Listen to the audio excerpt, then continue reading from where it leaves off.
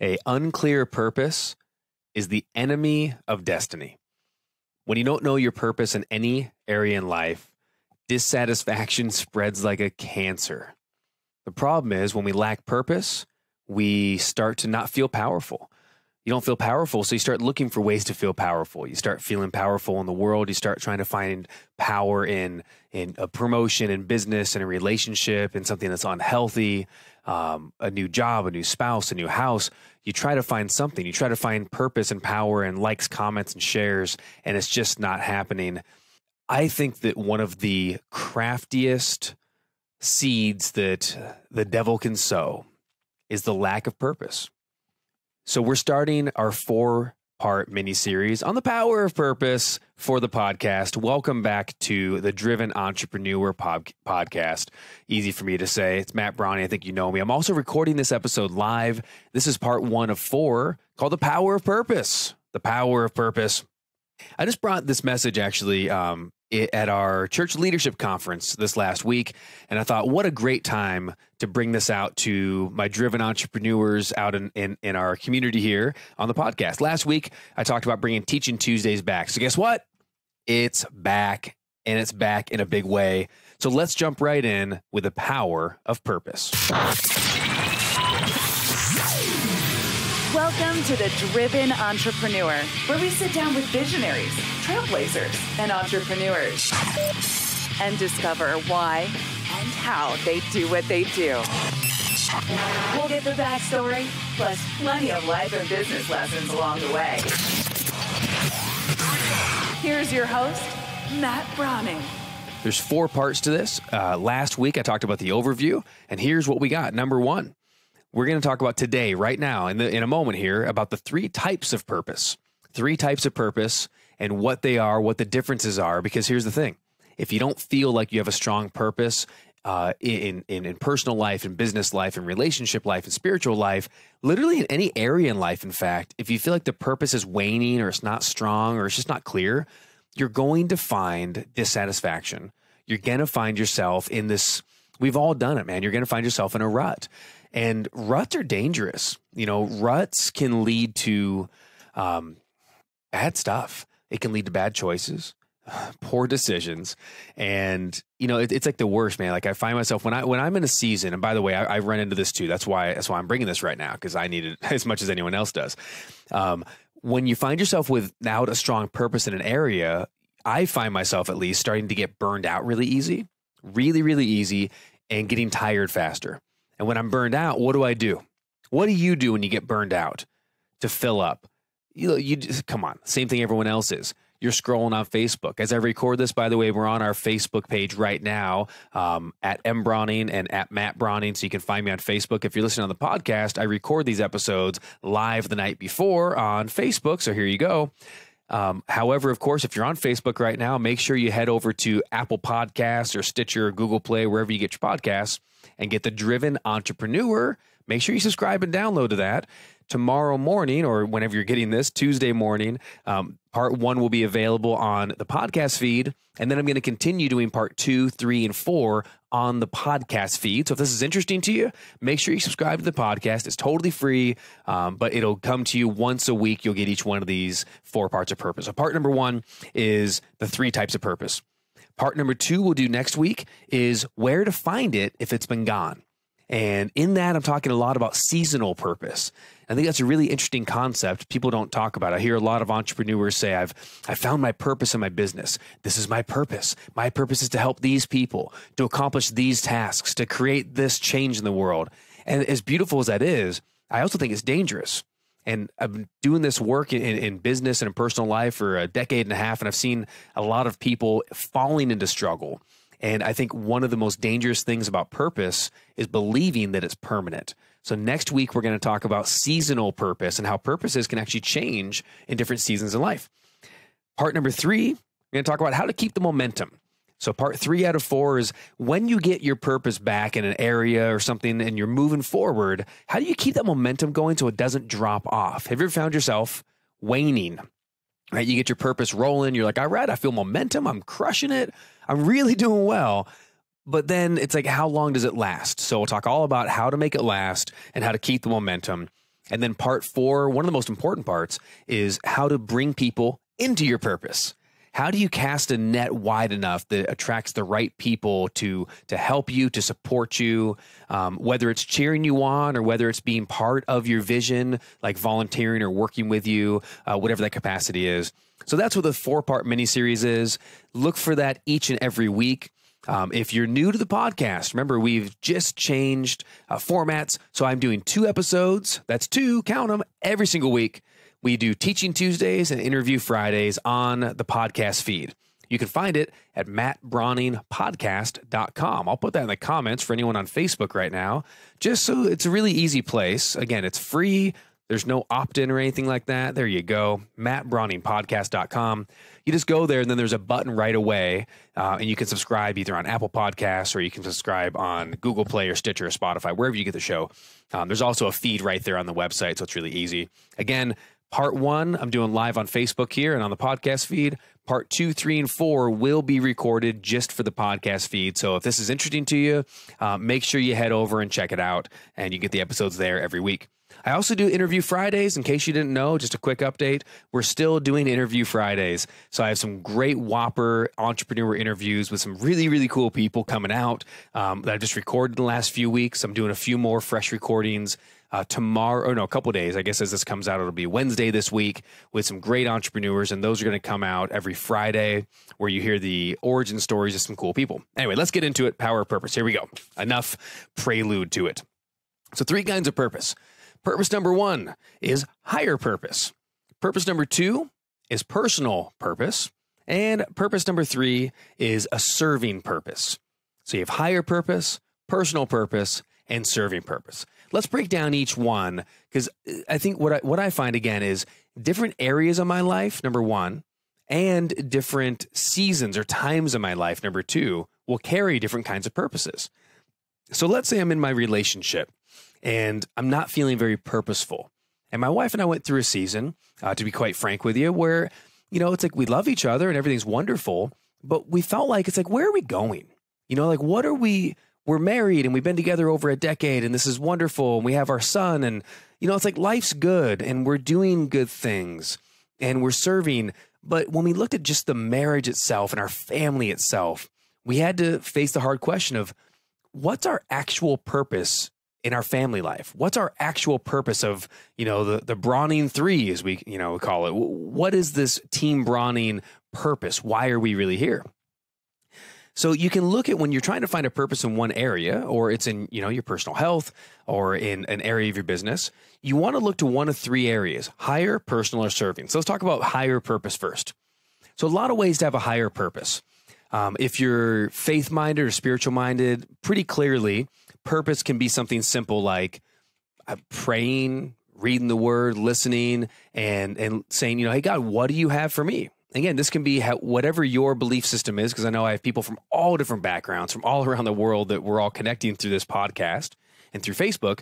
So I want you to know that whatever your background is, you can lean into this. But it's really important that what you believe for you, you lean into, and you say, okay, so for me, or I'm a Christian, so I'm going to lean into reading the Bible, and I'm going to pray, and I'm going to say, Jesus, what's my purpose? Or what's the purpose you have for me in my family in this season? So that's one way I tap into higher purpose. Other ways you can do that would be getting a bigger vision. Sometimes it's not necessarily about a spiritual quest or, a higher, like from a higher source. Sometimes it's higher, meaning it feels bigger than you. So bigger than you could be, well, like again, in my family example, we're saying, okay, well, who are we all called to be as a family? And I mean my family, like me, my wife, and my son. What are we supposed to be doing together in the world? What are we going to do as a family in this next season? And here's one of the things we came to, and it was real overly simple, but really important. We went through a season where we were taking care of a lot of people, and we've had people living with us on and off for years, really. I think since Val was born, and ever since then. So for the last 8 years, we've usually had 1 or 2 people living with us at different times, and it's been amazing. We've been able to have people in from the church. We've had people moved from out of state and stayed with us. We had a friend stay after having a surgery for a few months. And we just had people staying with us over time. And we really love it. We enjoy it. But we felt like one of the higher purposes for our family in this new season when we moved to Michigan a year ago was to really spend time together and to build the three of us together and really build some security and confidence in Val and, you know, my son and really just like pour into like our family vision. So we've been doing things like having more family night, spending more time together, playing more board games, doing less electronics. Sometimes we do more electronics. We were playing Xbox this morning in the basement with Val and having a blast, you know. But we were doing it together, if that makes sense. It wasn't like he went off and did something and then I went off and did something. Instead, it's like, let's do video games together. We finally carved our Halloween pumpkins, right? Again, Halloween's in a couple of days. So we did that tonight. And it's just about doing something together and just being together. So that, for us, was a higher purpose. Now, what has it done?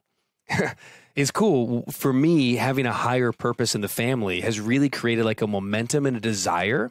When you have a higher purpose in an area in life, it creates a desire to spend more time in that area. And when you have a desire to spend more time in that area, it's easier to continue. When you spend more time, it's easier to spend more time in the area. What else do we have? So that's higher purpose with a bigger vision than you. It can also be cool things like, you know, you have a future vision. Excuse me. So maybe, you know, you're going, hey, in life, in business and relationship, you've gotten into a stagnant place where it's like you've been working off the past. You've been working with what has been and not what will be. Ooh, write that down. That's a good one. Write it on a whole page. Don't work with what has been. Work with what will be. When you start to infuse back in the what will be in life, that's where more purpose comes from, right? Really cool. See, Eric just said, spend time to spend time. Amen, man. Very good. That's exactly right. So you can find a higher purpose in a product, in a solution, a new business partner, a new program line. Like if you think about this, if you're in business, you know, most of you are, if you're listening to this, and you've been doing the same product or the same product line or the same seminar or the same coaching program or whatever for quite a while, hey, number one, good on you, man. Kudos. I've had some programs that I've had for years and years, and I think it's really great that like it still works. And it's really great that you can keep the momentum going. But if you find yourself getting stale and it's like, oh, you just, you know, all of a sudden people become numbers. Or as some people say in the seminar world, you know, they become butts in seats. And it's like, all right, I just got to go speak at this place and get more people to come to my event. And when I get more people in the event, I sell my programs. And it's like, if you find yourself in that rut, just consider, you know, don't make new things for the sake of new things. Don't make programs for the sake of programs, but consider, could you like really go back to the drawing board, go back to the well and say, why did I get into this in the first place? What did I want to do? You know, maybe you're a biologist and it's like you've been doing it for 12 years and you just feel like, oh yeah, just same old, you're just in a rut, in a routine. Ask yourself this question. Why did I get into this business in the first place? Why did I become a biologist? And maybe your answer is, honestly, you know, I watched my loved one get sick and pass away from cancer, and I wanted to find a cure and I wanted to get to work at it. Well, look, if that was your driving point, and I know it's more complicated and it's a longer process, but like what stops you from saying, you know what, I'm going to do the things I have to do, the kind of the day-to-day research, but what stops me from just taking an extra hour and saying, you know what, I had this one hunch or this idea about this cell. I'm not a biologist. I don't even know where to begin, but I have this idea and maybe let me follow it through a little bit. You know, I've had this book in the back of my mind for a long time. You know how exciting it'll be? You know how purposeful you'll feel if in the middle of the day-to-day and the mundane, you said, I'm going to take Tuesday afternoon and let me just start writing some titles for my book. Because you know what? That's how it gets done. You write some titles and then you write a chapter, a chapter heading. And then, you know, before you know it, here's the thing. It doesn't even matter if you do the book. I mean, you should. It's probably better. But if you don't even finish it, it's like just working on something that's fresh, working on something that is bigger than you, working on something that is reminding you why you got into the work you did in the first place, that will rekindle a purpose. And sometimes that's what you needed to get out of the rut. And then you can rock and roll. And even if you get back to the quote mundane again, it's still like exciting and purposeful. So always consider, where can you find purpose? All right. Number 2 is personal purpose. So sometimes it's not about a big thing. Sometimes it's not about, finding a cure for cancer or transforming the world. Those things are cool. And they have their place. And it's amazing to devote your entire life to that. But sometimes what gives us purpose is actually not the big higher purpose. Sometimes it's a personal purpose. Sometimes it's about a personal goal, a change, a transformation, a new habit, breaking an old habit. So do you have a goal? Is it? It could be a monetary goal. It could be a freedom of time goal. It could be a getting out to get camping again goal. I'm telling you, you start getting mundane and purposeless and dissatisfied in life. It's amazing what a weekend of camping, one night of camping, will do for you. And trust me, I've been climbing and camping and going on mountains for 20 years. I started when I was 19. I'm 39 now, and there was a season when I did that a lot. As of late, I've been doing a lot less of it. Why? Life's busy. And there's no mountains in Michigan. That's kind of a problem. There's no mountains out here at all. The highest mountain's like a little tiny hill over a pond. It's very unhelpful. But I'll tell you, like, getting out and saying, I'm going to go camping for the night by yourself or with a friend or a loved one, just, doing one thing, just going outside. But for me, it's like, I love that. And I love outdoors and I love nature. So going outside and being in nature, that could be a personal purpose, if that makes sense. And it gets back to something personal. It could be diet or fitness. You're feeling mundane, but look back in the week and just ask, I'm not here to convict anyone. I'm not telling you that you should change because you're not doing it right. But if you hear me on this, what if, look back at your diet for last week, and maybe it's been more fast food and more, just worse food than usual, or you've been drinking more pop or soda than usual, or more alcohol, or smoking more cigarettes, or whatever the thing you do that is like not as good for you or as bad for you. Maybe you've been living more of that lifestyle. And if you are, it's like, again, right, wrong, that's totally your call, man. That's your life. But sometimes what we need is you look back at your week, and for you, if you say, this isn't who I am, man, I don't eat that much fast food, but I eat fast food every day. That's not me. If that's what you see, changing that, having a personal purpose to transform and say, you know what, I'm done with that rubbish. I'm going to go to the store. I'm going to get some fresh ingredients. I'm going to come home and I'm going to cook dinner. And just like, that feeling, right? You know it. You cook that fresh dinner and you got fresh veggies on the grill or whatever, and you're eating that and you're eating clean. And it's like, that can be the catalyst that infuses a new personal purpose, where now it's like, you feel better and you're like, I'm not going to bed bloated and heartburn, and this feels good. And then it makes you want to have a better breakfast. And then it kind of makes you want to get up earlier because you slept better, because you weren't digesting a bunch of Big Macs. And and it's like, in one thing rolls to the next. And before I know it, it's like, hey, that felt good. And then you start thinking, you start Googling for gyms in the area, and all of a sudden you sign up for a gym, or you go for a run or a walk. And it's just like, it's funny how when personal life can feel stagnant, don't try to change everything. But if you change one little thing, it can go to more and more things. We'll talk about that more in episode 3 out of 4, part 3, when we talk about keeping momentum, about how the one thing can make a difference. All right, so that was something. The other thing I was going to say is, in personal, is like cleaning things. I find, shockingly, doing dishes, doing some laundry, cleaning the bathroom. Like, there's nothing more defeating than having a nasty, stinky bathroom. And we don't have time for that. I have a maid and I'm successful and I'm this and I'm that. Or I have no time because I'm so busy, or I'm just lazy and I don't do it. I don't care what it is. There's something about the satisfaction of scrubbing a toilet or cleaning a counter or whatever it is, right? Like, I love looking at the kitchen and it gets nasty and there's dishes all over the counter and it stocks up, and, it's like I'm gone for a day and look what happened. But I get there and I just start cleaning it up. I read one time that Jeff Bezos from Amazon and Bill Gates from Microsoft, I don't know if it's true for sure, but I read that they both do their own dishes, or at least sometimes, and they both enjoy dishes because of the cleansing kind of meditative nature. So I was like, you know what? I took that on. So now I actually do the dishes in our home, and I like it. It's nice to accomplish something in 5 minutes. I clean something. I make something beautiful again. It's like, there's something about doing that makes me want to go do more stuff. So you could be cleaning something, building something. Try building something for personal purpose. Some of the most productive business weeks of my life had been when I've been out in the garage building something. I remember when Val was a little baby, or maybe 18 months or something, I built this little train table. You know, I saw like at the toy store, they had these little table, right? Little tabletop rectangular thing that would be about knee high, and you could have a little toy train on it.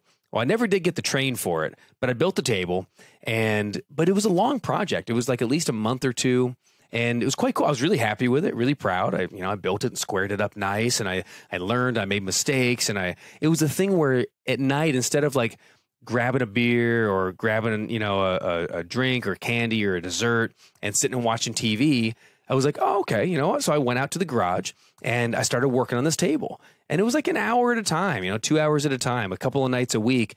But I found that really like got my juices flowing. That really got my purpose going, and it felt amazing. So even if you're not crafty, like I'm certainly not very crafty, but if you're not, consider, could I try building something? And give it a shot. YouTube is a wonderful thing. There's, you can learn just about anything. I just put a brand new dishwasher in, and I don't know anything about plumbing, electricity, or all that stuff, but it was kind of fun. But most importantly, when I got finished, I felt like, you know what? I am man. I can do anything. I make dishwasher clean, And after that, it was like, what else can I do? What else can I accomplish? All right. So that's 2. So number 1, to recap, is higher purpose. That's a place to look. A type of purpose is higher purpose. Number 2 is personal purpose. And number 3 is a serving purpose. So serving is pretty simple and straightforward. It's the fastest one. It's serving others, giving, taking care of somebody, giving someone something. Here's the trick, though. This is the secret. Here, I'll tell you. If you're on Facebook, I want you to lean in. Come here. Here's the secret. Get specific, not general. Specific. So say, who am I serving specifically? Who exactly do I want to take care of? It's not like I want to go help the kids or I want to serve at church, which is a wonderful thing. But even serving in church or volunteering in a nonprofit or going to the soup kitchen or whatever it is can feel great, but it can also become what? Like if it doesn't feel like you have purpose in it and it keeps being the same and you're just kind of generally just serving, can't it sometimes feel draining? Do you ever get burned out or tired? Look, I'm the first to admit I've gotten burned out and tired serving and doing things that I love. I love serving in church life. I love giving back. I love taking care of people. I love putting out chairs. There was a season in our life when we were leading the church in Orange County that, man, I brought the trailer 2-3 times a month and we set up chairs every morning and we, put out the signs and the part, we did like all the stuff that has to be done for church life. And if you've ever been part of this, you know what I'm talking about. And we did everything along with some of the other volunteers and we had a wonderful time. But there was also a time when that continues on, it can start to feel like it's just the same thing. And I hate to say it, but it can feel like it's purposeless. So here's how you remedy that. Instead of quitting and going, oh, you know what? This must not be my purpose anymore. This must not be fulfilling. I should quit serving and go do something else. That's the big X I'm doing on the video right now if you're watching. Don't do that. Don't quit. Instead, press into the specifics. Press into the specifics.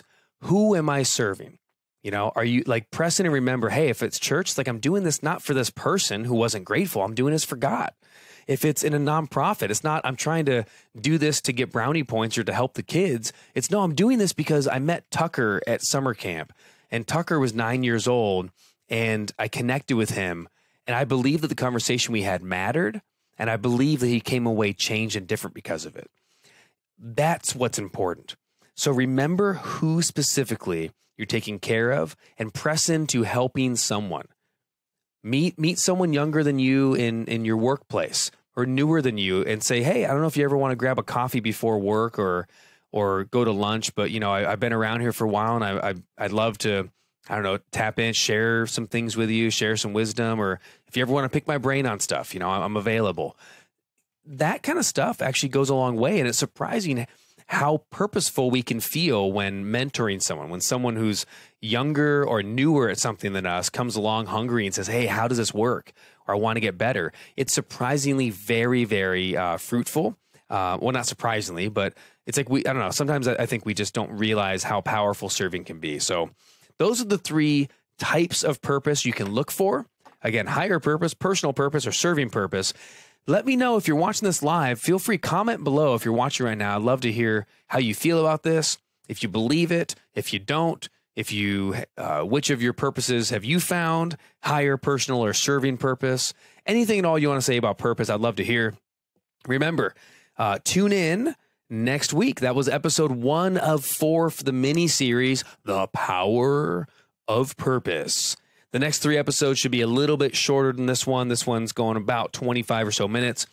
Episode 2, remember, next Tuesday is going to be where to find purpose if it's been gone. If it's been gone, where to find it and how to look for it. Week number 3 is how to keep the momentum going once you get it. And week 4 is how to bring other people into your purpose that you've found in your life and your business, etc. That's the 4-part mini series. Looking forward to more Teaching Tuesdays with you on the Driven Entrepreneur podcast. Remember, every Tuesday, Teaching Tuesdays, just me just talking to you and bringing hopefully some nuggets of wisdom, some ideas. I've been living life for 4 decades, and I've been all across the world doing leadership work in business and church life and personal life. And I've learned and seen a lot of interesting things. So I just try to share the best of my ability from my heart for you. With that said, remember, every Friday is an interview Friday with a successful and awesome entrepreneur. So let's see. I'm just going to pull up real quick and see stick with me for 1 sec. We're going to see who our interview is for this Friday. I believe, this is going to be great. This is so bomb. This is Mike Hambright this Friday. Mike is a real estate entrepreneur, and this guy, man, he has been flipping houses and renting houses out. His first year, you'll love the story. Mike Hambright, his first year he made the decision. My wife and I are going to be real estate investors. His first year, they flipped 65 houses. And now he owns hundreds and hundreds of units. He's flipped, I think, 1,000 or a couple thousand places. The guy is on fire, and he has some really, really cool strategies. And we just talk about kind of the business of real estate investing and what that's like as an entrepreneur. You hear a lot of his origin story. So anyway, that's coming out this Friday. So make sure you stay subscribed on whatever platform you want. The Driven Entrepreneur. I think I've plugged that enough. I just want to make sure that, hey, now that I'm coming back on these live Teaching Tuesdays every single week, you're going to get a lot of me. I won't do every one on Facebook. Some people say, I love your podcast, Matt. I watch you on Facebook. That's not the podcast, but I am recording the podcast live on Facebook. So if you love that, I'm so glad you do. Make sure you go over to wherever you get podcasts and search The Driven Entrepreneur or search for my name, Matt Browning, and grab it. If you are already on there, of course, make sure you find me on Facebook at Matt Browning, also at M Browning. I have a profile and a page. Anyway, just go to them all. Instagram at Matt Browning, and you can follow me there. And the next time I go live for episodes, oftentimes Monday nights, you can join me live, ask questions, whatever you want to do. I am here for you. Love you guys. I'm for you. So excited for this new season. So excited for what you have up your sleeves in your purpose. And we'll see you Friday with Mike Hambright on real estate investing entrepreneurship. And next Tuesday for part 2, The Power of Purpose. Remember, get out this week and crush it.